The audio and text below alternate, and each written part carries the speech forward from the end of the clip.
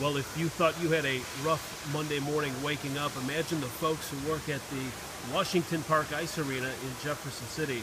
When they came to work this morning and found out that their ice rink was a flooded pond after all the rain that they got in Jefferson City on Sunday night. Now, the levels here much lower than what they saw this morning. So they're pumping the water out, trying to get it down, trying to get it out of here, and then they'll have to resurface the ice, but that's going to take quite a while.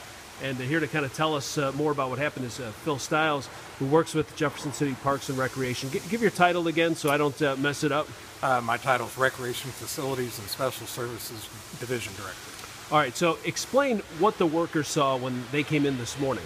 Well, our first maintenance worker came in about 5 o'clock this morning, and at that time the whole area was under about 3 feet of water, so that's what he was welcome to. Now there's a creek, Wares Creek, that's not that far from here, but even during the 93 flood, it didn't get as bad, or at least it didn't happen as fast as what it did overnight.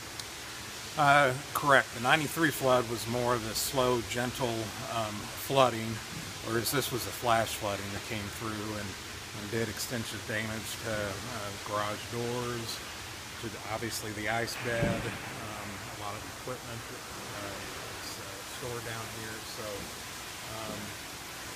the difference between the 93 flood too, the 93 flood was probably at higher water levels than here, but it was easier for a long period of time.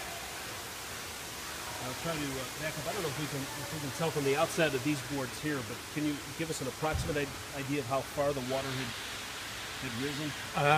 The water, there was about 3 feet of water in here, so it was probably up to about waist high. Wow, that's amazing.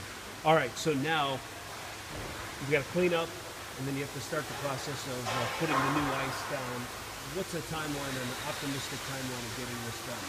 Hopefully we will have everything cleaned up by the end of this week and start making ice as soon as possible.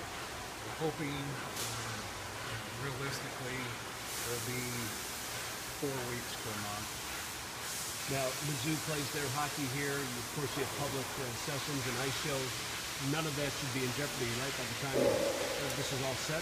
Well, we had a ice theater performance scheduled for this weekend. We opened last Monday, July 25th, and there's about 40 figure skaters who were preparing for the ice theater performance this weekend. So obviously that has had to be canceled. We've had some public sessions that we're scheduling here.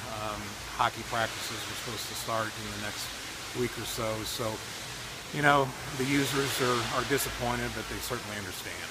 Now, I don't know, I'm going to put you on the spot here, but when the ice is down and that melts, how many gallons of water do you think that is?